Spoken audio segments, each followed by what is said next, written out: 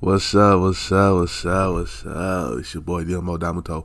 We back with another video. We watching Ultra Vegito. Ultra Vegito kills Beerus, God of Universe 7. Oh yeah, Beerus cooked.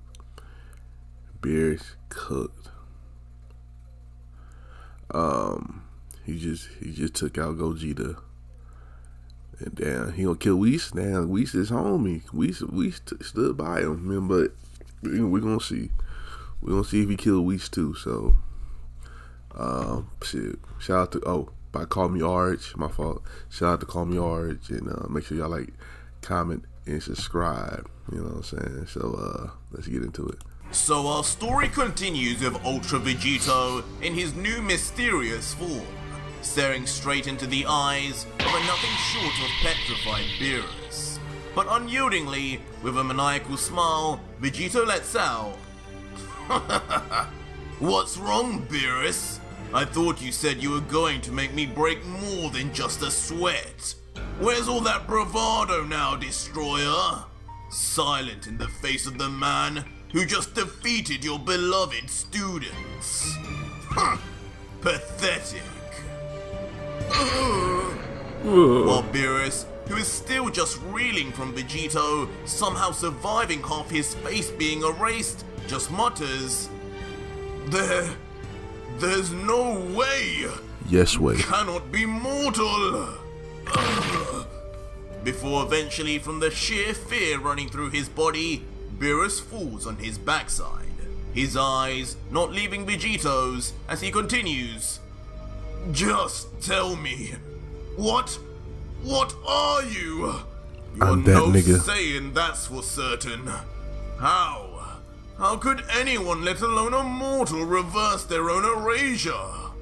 Never in all my years have I witnessed anything like that. At least, not since Lucif." Strangely mentioning a character we'd never heard before up until this point in the Dragon Ball universe, as within the mind of Beerus, a memory of a truly demonic figure begins to arise. Now sweating from just a simple comparison and thought about this Lucif character, Beerus adds, No, I should never mention that name again. Whatever you did, it has to be something completely different. But Vegito, hearing the sudden mention of this random figure, who seemingly is striking fear into even Beerus, immediately piques his interest, as his Goku side comes out and he inquires, "Lucif? Now who the hell is that, Beerus? Another one of you pathetic gods I need to run through? Or is it an angel? Either way, judging from the way you're reacting, ain't no angel. You must be strong. I can't wait to make his energy mine." Before instantly, without any forewarning, Ultra Vegito launches his right hand towards Beerus. And just like that, wraps his fingers around the throat of the former destroyer with an ironclad grip that could never be broken. Oh shit. As Beerus is then manhandled and lifted effortlessly into the air by his neck, still squirming, but just remaining markedly silent, as Vegito stares, almost waiting for some hint of retaliation, just like he did with Vegito. But eventually, Beerus remains docile and unmoving.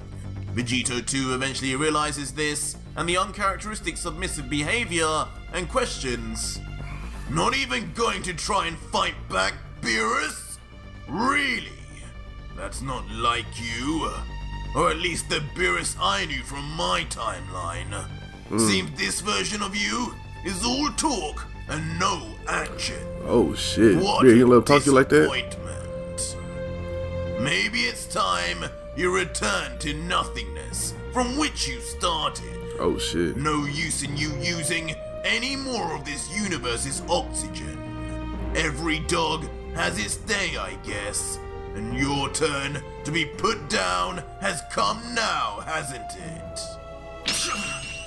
But with just the slightest pushback, Beerus finally shows just a semblance of anger, before then letting out, "Say what you want, God Killer, but I've lived long enough to know when I've been beat. I'm not a battle-thirsty Saiyan like Goku or Vegeta, and I refuse to embarrass myself against a foe far stronger than I. Just take my energy I respect and that. kill as you plan. But before you do, just tell me one thing. Tell me how you were able to reverse your own erasure that destroys Hakai." "Beerus-sama!" But before anything could be said in response by Vegito, from a distance, Whis himself reacts in terror to seeing Beerus imminently about to be destroyed. "Let go of him, demon! You may have slain my brothers and sisters, but I will not allow the same fate for this universe!" Instantly then beginning his own attack on the unsuspecting fused Saiyan. Whis! A look of anger doesn't come across Vegito's face, however, remembering internally the soft spot he has for Whis out of all the gods, the only one who eventually saved him. That's what I thought. I don't think he would kill Whis. "Old friend, I know this version of you may be confused now, but trust me, this is for the best. I suggest you cool down for a little while." Before then mysteriously waving the fingers of his left hand upwards. Huh? No, it can't be! Lord Belmont! As shockingly, despite being kicked straight in half earlier by Beerus, the ghostly apparition of Belmont still remains, grabbing onto Whis' foot as if now immortal by Vegito's energy alone. Whis, looking down from the corner of his eye at what was once one of the 12 divine destroyers of the multiverse, is momentarily held still, thinking in uncomfort, "If I let this go on any longer, is this ungodly husk what Lord Beerus will become too?" Yep. What? But regardless of whether this would become Beerus' destined fate or not, right before the angel, two more of Vegito's summonings teleport to block his path. These two being two more of the God Killer's victims, Ketela and Whis' sister, Margarita. The added sight of now even his sister in particular brings about a blue hue on even the blue-faced Whis, as he, just like Beerus, begins to be reminded of a certain figure, thinking inside, "This power, these abilities, this is complete blasphemy that should not exist. Beerus-sama has never been more right. This kind of evil and unholiness has only ever been seen once before. Oh shit. Only by him." As we too see within the angel's mind yet another demonic representation of a maniacally smiling figure. And ironically, as the scene moves back to Vegito, he too is now smirking demonically at Whis and says, "Chill out, will you, Whis? For someone named after whiskey, you aren't very laid back, are you? Damn. Relax. Beerus is already in my hands, and you know all too well that the moment I close my grasp and break his neck, you'll lose all your powers anyway. Don't you, Whis?" Huh? How? But of course, once Whis hears this come out of the God Killer's mouth, he can only wonder in fear, how could a mortal know that? Information available only to the gods. Or is that just something he figured out after slaughtering the destroyers? Vegito, now done with his interaction with the petrified still Whis though, then turns his attention back to Beerus, saying, Sorry about that. You gods never seem to have any manners, do you? But back to your question. This nigga is evil. I guess I can show you some mercy and grant you your final request. To which and now, almost biting his tongue, an annoying Beerus responds, "How gracious of you, God Killer." And with that, Vegito then begins to explain, saying, Let me think about it. Let's talk about it real quick. Beerus low key, high key got beat by the weakest version of this Vegito. The weakest version.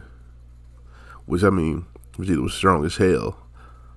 But he did get beat by the weaker version of this. You know what I'm saying, Beerus? What you weak as hell? That's crazy. That's crazy, Beerus. You may not know already. Just like non-destroyers can also wield a Hakai, it's possible for any destroyer, or even mortal for that matter, to push back a Hakai if it's weak enough, or if their own power far exceeds the user.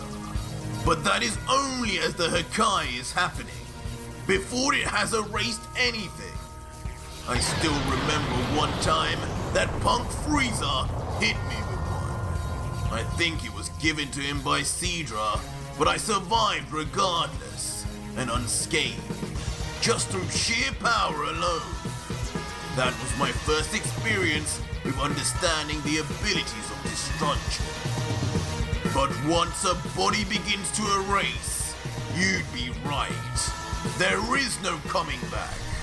Not unless a time ring is used. When Rumchi erased me not too long ago, I let him destroy almost my entire body. Just so I could test the abilities of the time rings. Damn. And it worked like a charm, but not without a little sacrifice. I figured out that every time I did this, the time ring I would use would become far weaker, more brittle on my finger.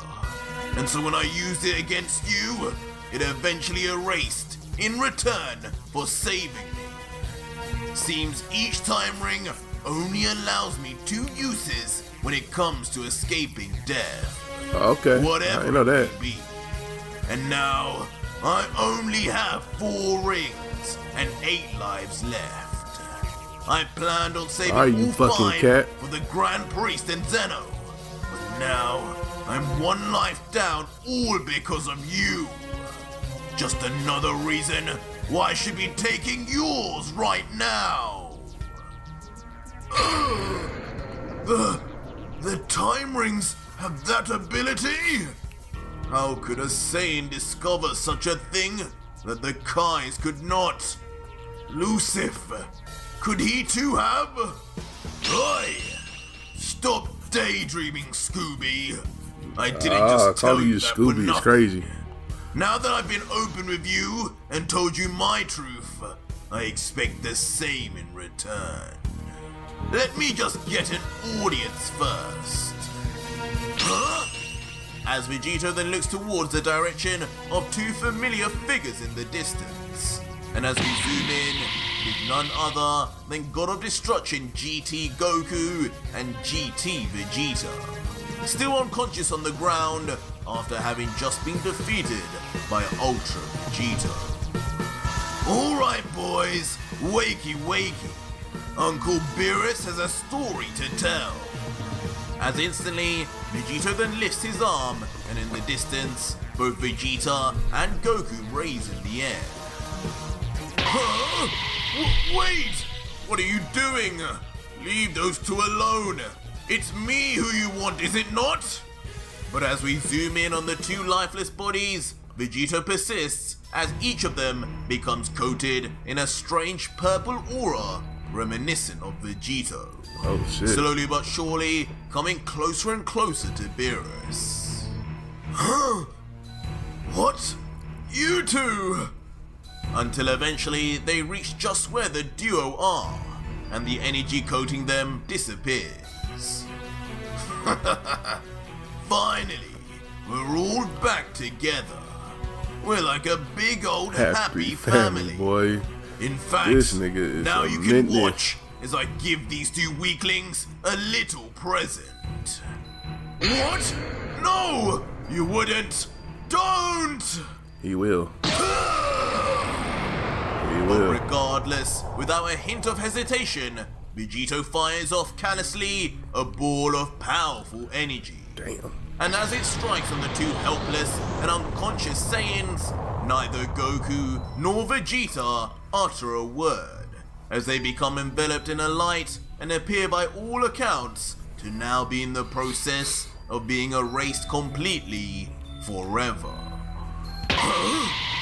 But inexplicably, mid-attack, both Goku and Vegeta suddenly open their eyes, perhaps subconsciously trying to survive, or could it be something else? Kakarot! My energy! It's back! Yeah. You're right, Vegeta. What happened? But eventually, now standing, completely conscious and feeling rejuvenated, it is instead revealed that Vegito in classic DB style had given the two some of his power to revive them. Vegito!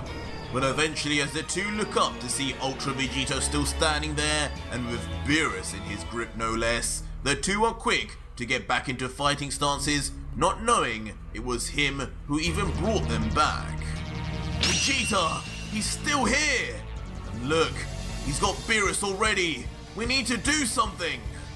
To which Vegito quips back, don't have to tell me something that obvious, Kakarot! I'm ready! Well, y'all ain't ready for that nigga though. I gave you guys just enough energy to barely talk. And you really think you're going to stop me? Get real.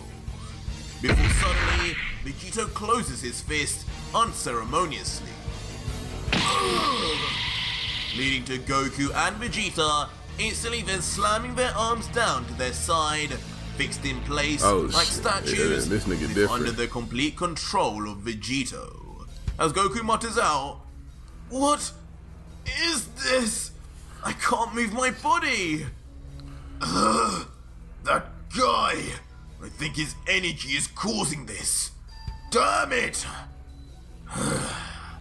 Only bright side is, at least, I'm not fused with you again." Ultra Vegito, meanwhile, though, watches on at how helpless the two are, smirking, before saying, Now, boys, no need to fidget. You won't have to be here too long. Beerus will be short and sweet with his story. The story of Planet Vegeta's destruction. Oh shit. Vegeta? What are you talking about? Leaving Vegeta, of course, now more intrigued than ever. As Beerus, who now seemingly accepts the dire situation, and relieved at least that Goku and Vegeta were not erased, then lets out, "Fine. I'm done with all of this. I will tell you the truth." Tell the truth, nigga. And just like that, with no other choice, Beerus then began explaining the true story of his involvement with Vegeta and the Saiyans from the beginning. Yes, it is true. It was I who ordered Frieza to destroy Planet Vegeta. It was I who ordered the death of all 5 million men, women and children who occupied it. And I did it for my own gain.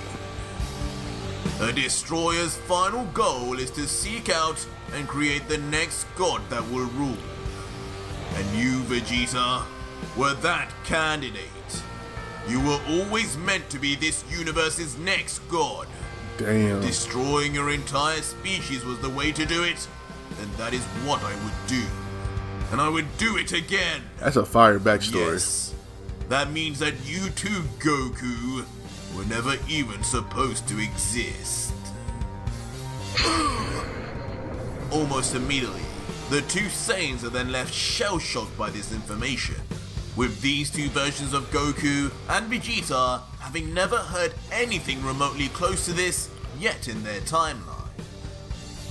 But Beerus! No way! Maybe Vegito was right about you. You are a demon. You lied to us, you damn cat! I trusted you! I introduced you to my family! And you were the one responsible for my family and mother's death!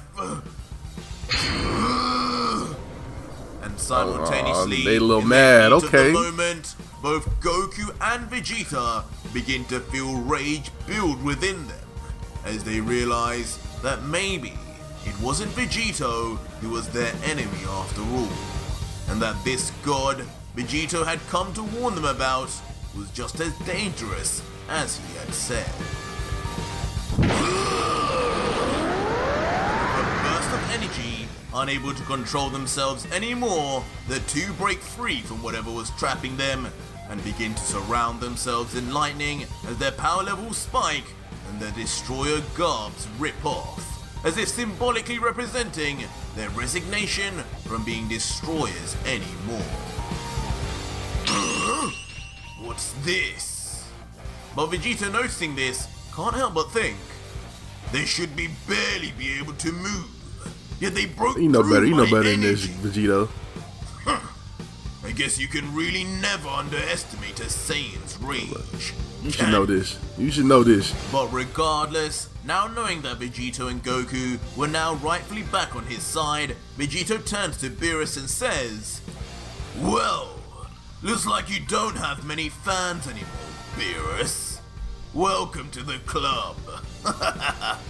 But if no one has any more complaints, I guess it's time I added a new god to my victim list.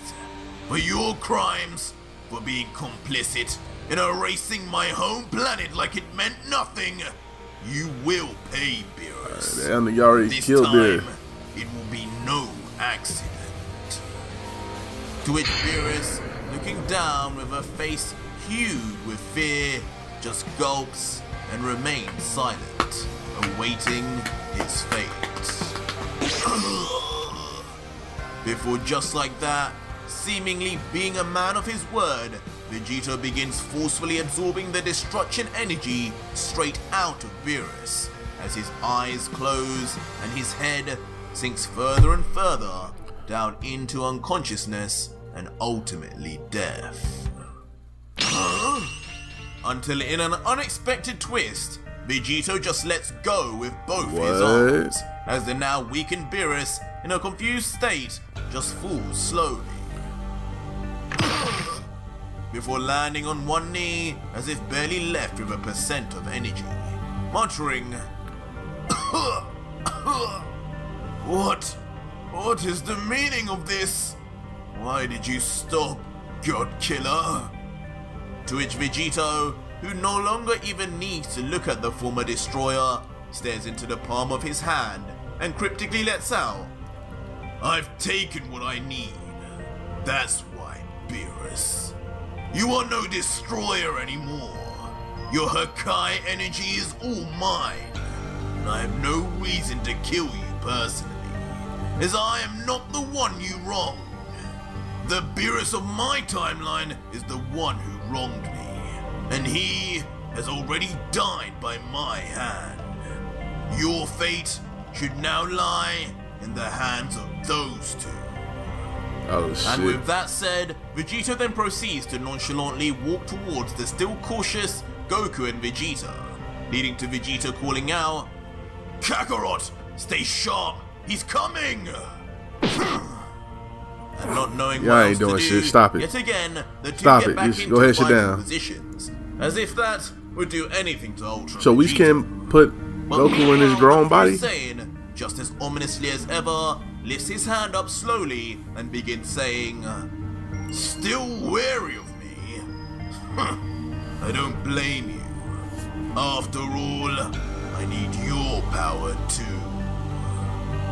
Before, with a more relaxed face, Vegeta reveals, "But not in the way I need it, Beerus.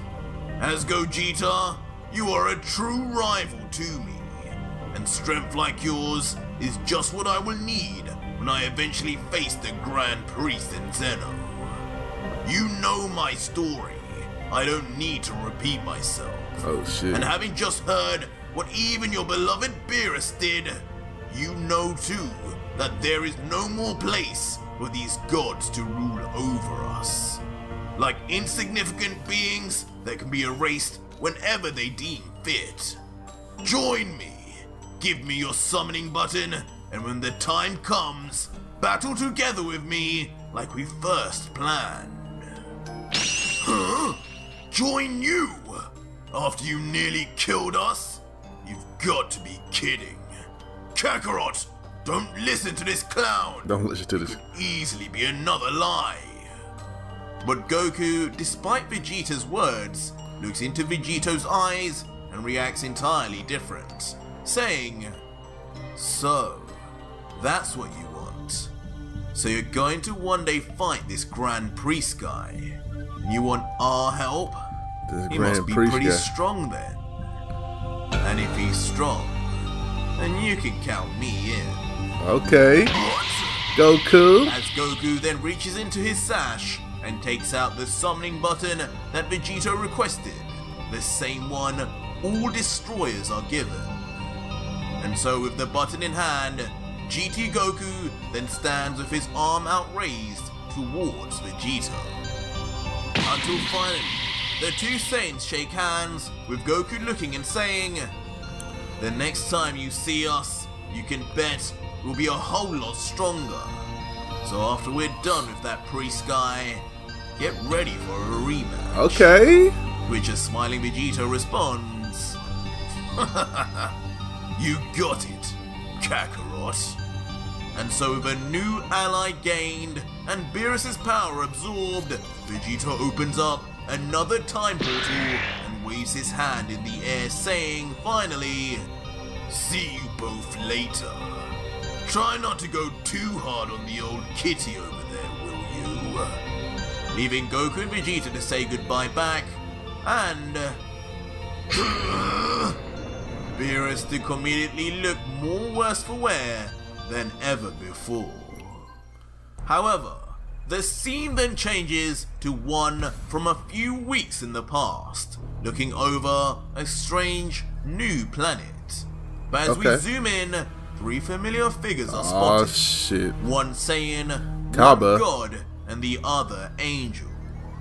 It is then that we see in full Champa. Lord Champa, the brother of Beerus, with his hands on the back of his head as he complains, "Hey kid, just how slow do you plan on being? We've been walking for ages. Call him out now before I do something I regret." Which the young Kaba nervously replies, I don't think he'd like that too much, Lord Champa, but I promise you, we're almost there." And Vados, watching the two interact, then adds, "Yes, my lord, try not to push our young friend here. After all, he is doing us a favor. We shall meet the king in due time. Besides, I think all this walking is good for your weight loss." Oh shit, shit on your head. Funny, Vados. Very funny. Leading to the angel breaking out in laughter as Champa comedically makes a bratty face back at her. It's not long after though that eventually the trio reach the doors of a large castle and open its huge and regal doors. And as Champa's face peers through, he comments, "Finally. Now where is my trump card?" Got the trump card. Hold on. And inside, looking remarkably unimpressed, is the King of Sadala, sitting with his head resting on his fist, and on top of a throne encrusted with what seems like skulls, perhaps from his own victims. Champa, though, smiling, courteously then begins, "Well, if it isn't the famed King of Sadala. It's been a long time, but we meet again. And this time, I have something to ask of. Gods! There appears to be a fat stray cat in my throne room. He on your head. He on your head, Chopper. Remove him at Chopper. once before he pees everywhere. He on your head. He on your head. He on your head. What? Leaving Chomper completely gobsmacked as he hears the king's interruption, not knowing if he's joking or not, while a red-faced and embarrassed Vados covers her mouth, trying her best to not burst out laughing. While Cabba, interestingly, I'm about to destroy this whole. I'll destroy this whole motherfucking spot. Different way. Oh God, why must he be like this? He's got less manners than cauliflower. Listen, you! Enough of your silly jokes! I need your help! We have a god killer on the loose, and I want the strongest Saiyans alive to join me in battling them! But the king, who still remains completely uninviting, just responds back, "A god killer? Do I look like one of your ridiculous gods? Why would I care at all for your problems? Damn. Get out of here! You're disturbing my silence, Garfield." Damn. By hearing this, Chomper seemingly finally loses his patience. Angered and now powering up a ball of Hakai in his palm, he replies, "Why you? Fine. If you want to be so useless to me, then I suppose you and this whole planet doesn't need to be here anymore. Prepare to be erased!" What? No, Lord Chomper, please, no! Leaving Cabba to expectedly react in horror. Of course. While the king just remained silent momentarily, thinking on what he should do now before letting out, "Do it, like I would give a damn. I spend all my days in this damn castle bored out of my mind, while my men go out saving weaklings across the universe. You think I have anything to live for? Damn, it's $1. Do me a favor and erase us quickly, Tubby. I can be barely Who is us? to breathe anymore." To which, of course, Chomper is rightly just left speechless, stunned into silence as even his Hakai ball immediately poofs into thin air. "See you later. Been nice knowing you." Continuing on his stance of complete indifference towards his whole planet disappearing, until Chomper, in an act of concession, just turns around and lets out, "Fine, I'm done with this. Keep your planet and stay bored. I would have loved to have seen you face the God Killer. You may not be a god, but this battle would have been Saiyan versus Saiyan. In fact, king versus king." Pretty much, yeah. Wait! This last sentence, though, immediately then begins to pique the king's interest. King versus as he king. questions, "Another Saiyan king?" Leaving Chomper to now smirk widely, as if his plan had come to perfect fruition. Until finally, standing up tall from his throne for the first time in probably hours, King Sadala shouts, "Tell me more, Destroyer! Bring me this Saiyan king you speak of." He gonna pull up on you now. He gonna pull up on you. But that was it for today's video, guys, and if you... Alright, that was a fire chapter by CallMeARJ, bro. He did this thing on this one. Oh man. I knew he would. I knew he wasn't gonna kill Beerus and Whis. I knew he was gonna kill Whis for sure. Beerus, I was kind of like, I don't know, he might kill this motherfucker, but yeah. Oh, Vegito, he's a different breed, man. Oh man, they did him dirty, but I can't wait to see him fight the Grand Priest, bro. Ooh, that's gonna be fire, bro. I already know, bro. Then Chomper, I don't know why Chomper about to get cooked too, bro. Man, anyway, make sure y'all like, comment, subscribe. Check out the last chapter right here. Check out the story right here, and I'll catch you next time. Peace.